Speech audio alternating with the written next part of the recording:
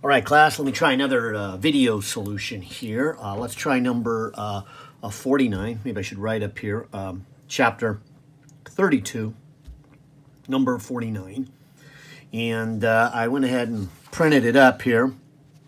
But it says that a 1 millihenry inductor and a 1 microfarad capacitor are connected in series. All right, so I'm going to take this inductor. So there's the new part for us, the inductor to part of our circuits.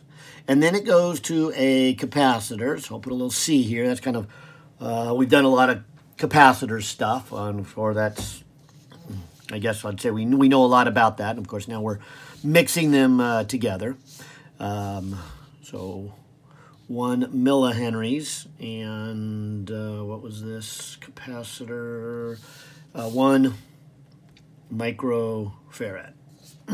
Okay, so they're hooked in series. The current in the circuit is described by, and so I'll just say the current is heading this way. Don't really know which direction, although they're in series, so it doesn't matter. But they say it is 20 multiplied by T. So the current is increasing linearly as a function of time. So at time equals to 0, there's no current, and then it has a slope of 20. And we don't really know the rest of the circuit, and that's fine. We just know that the current would be changing by that much. So then, and as we should put here that T is in seconds and the current is in amps. The capacitor initially has no charge. Determine A, the voltage across the inductor as a function of time. Well, when we applied Faraday's law, so let me put here Faraday's law, which we learned back in chapter 31, and we applied it to a inductor or a coil in a circuit, we found out that the change in flux is coming from the fact that there would be this change, maybe I'll draw it in green, there would be this change of a magnetic field. See, the inductor here makes a magnetic field due to the current that is in the inductor, okay? And if that current is changing, then the magnetic field is changing. So this should come up to a negative sign with a bunch of stuff, and then how the current is changing. So the fundamental physics is that there's a change in a flux. And in this case, the flux comes from a magnetic field. And in this case, when it's in a circuit, that magnetic field is created by the current within itself. And so that's why we call this a self-inductance, and it's coming from the current. So this is our equation for our circuit. I wouldn't necessarily call it the fundamental physics. This is more the fundamental physics. But that's what I wanted to emphasize as I got started in this problem, that I hope you didn't miss that the fundamental physics is chapter 31. And now we're applying it to these coils within the circuit themselves. And so they affect themselves. And the flux comes from the changing field, magnetic field. And the changing magnetic field comes from the changing current. And so all this stuff, let's not worry too much about it. And that's what we call the inductance. So the two important pieces here, or maybe I should say three, and you can see them in the 3 equation, is that there is a voltage that is created because of this inductor. And it's coming from this change in flux, which the change in flux ultimately comes from the change in current. So we could put one factor, which is all the other stuff, like how many turns are in the coil, how long is the coil, how big is the cross-sectional area, which lets the flux go through. So all of those are buried in here into some constant, so we just call it the inductance of the inductor, and it's part of the geometry of it. And the, of course, physical effect is that the current changes. And so this is the part, or the 3 big pieces, the physical size of the inductor, and then this say the change in current in the inductor. The two of those together multiplied gives me the back EMF. And so this is what we get when we take Faraday's law and we apply it within a circuit and say that the flux is from itself. Well, maybe that's more lecturing than it is solving the problem. But if you didn't get that fundamental idea during the reading or the lecture, I thought I would throw that out now. All right. So with that in mind, maybe I'll just go to page 2. Oh, and I'm out of paper. Let me grab another one. All right. So on page 2 here, let me just use this idea that the EMF is the inductance times the di dt. Because that actually then makes part A real simple. Because they told us directly in the problem that the inductance is 1 millihenries.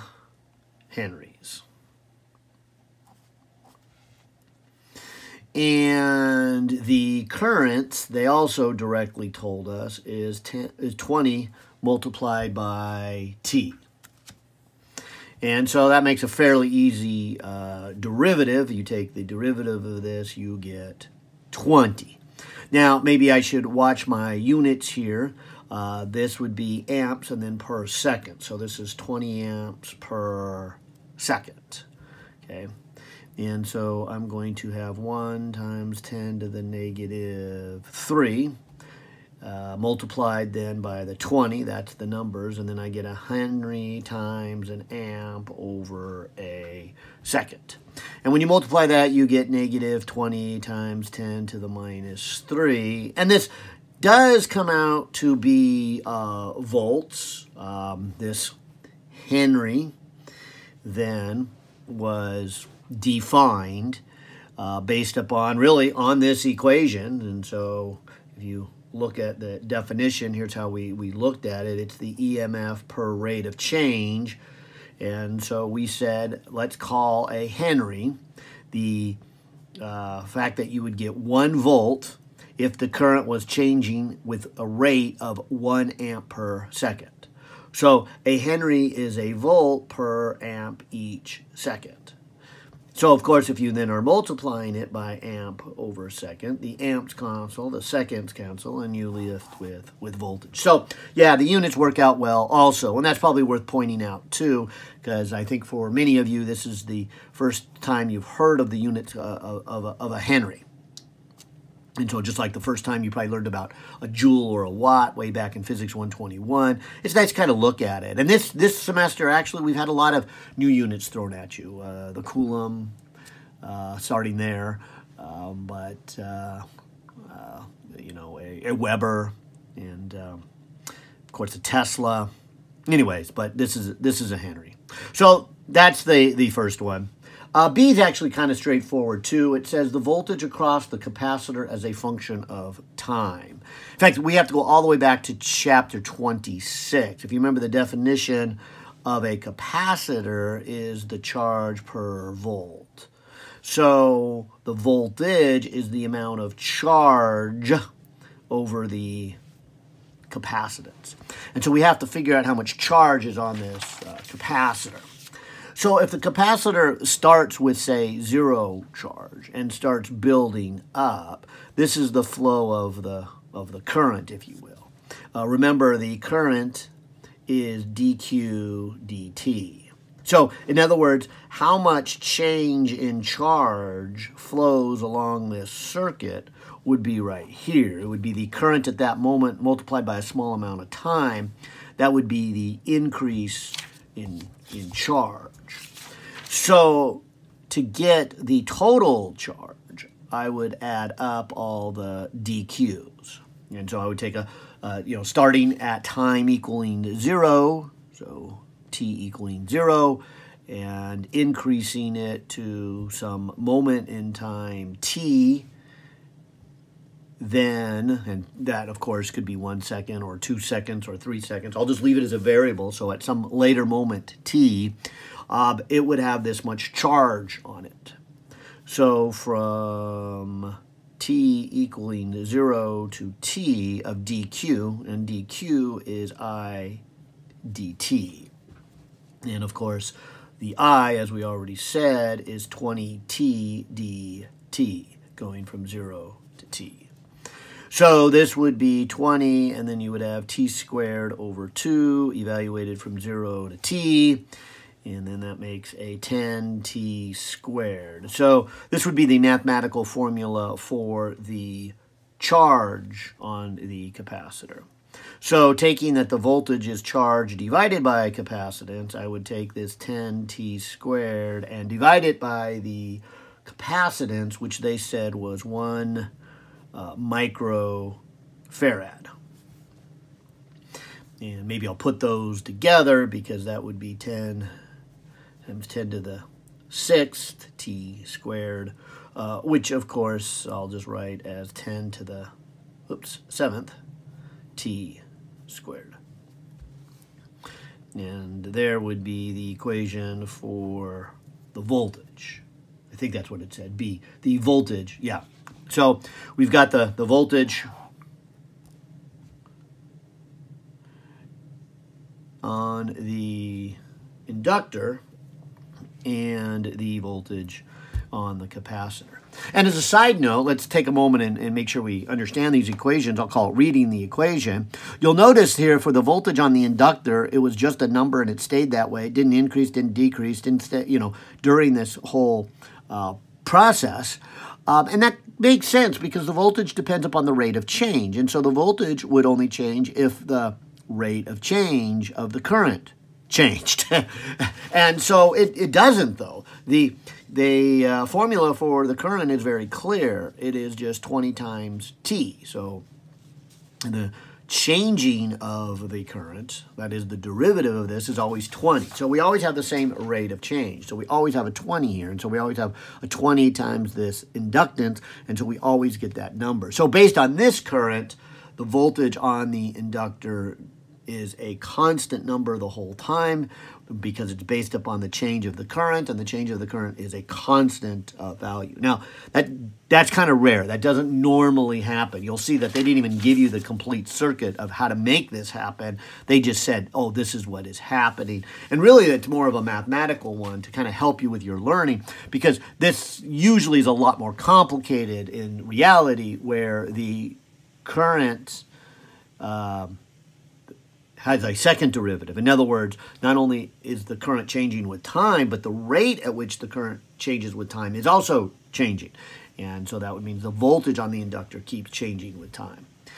Now, for the capacitor, you kind of see that. You know that the capacitor, the voltage depends upon charge, and since we're constantly increasing the current going into this capacitor, we would expect the voltage to constantly be increasing. And, of course, that's what we have here. All right, well, finally getting to really the question that was asked by email, but I thought I would do the whole video here. It was about C. It says the time when the energy stored in the capacitor is first greater than the energy stored in the inductor. So why don't we go back to chapter 26 again and say the energy stored in the capacitor is 1/2 CV squared. I like to put a little E under here because we know that this energy is stored in an electric field. And so as the charge is building up here in this capacitor, there is an electric field here. So we said back in chapter 26, that there's an energy stored in the electric field. And this was the formula. And of course, notice it depends upon the square of the voltage. So I'm gonna use that. Also, new for this chapter is the energy stored in the magnetic field. And so up until this point, we've been talking about the field here. And of course, we use Faraday's law to talk about the back EMF produced by the change of that field. But until we put it in a circuit, we didn't really talk about the energy. But just like the capacitor has energy stored in the electric field, the inductor has energy stored in the magnetic field. And let me not take the time here in this video to derive that equation. That was part of the book and the lecture. But we came up with this. We said that it depends upon, of course, the inductor itself and the current squared. And you can see a good comparison between these two. It makes total sense that it would depend upon what's making the field. So in the inductor, it's the current that makes the field. So it's the current squared related to the energy. Just like here, the field is made by the charges, which is connected to the voltage here. So it's the voltage that determines the energy here. So these are our two equations. And so you can actually see at time equals to 0. So we come back here with the voltage of the capacitor. At time equals to 0, you got no energy stored on the capacitor. But the inductor has, I guess the inductor has no energy also. So maybe that was a bad example here.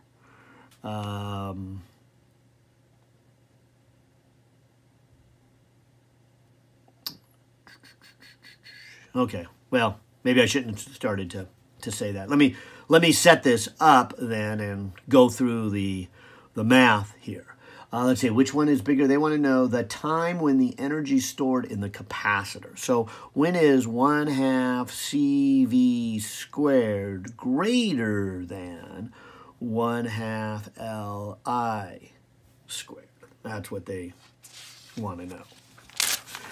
All right, so going on to page 3 then, and taking this equation, maybe the first thing I'll do is cancel off a 1/2 on each side.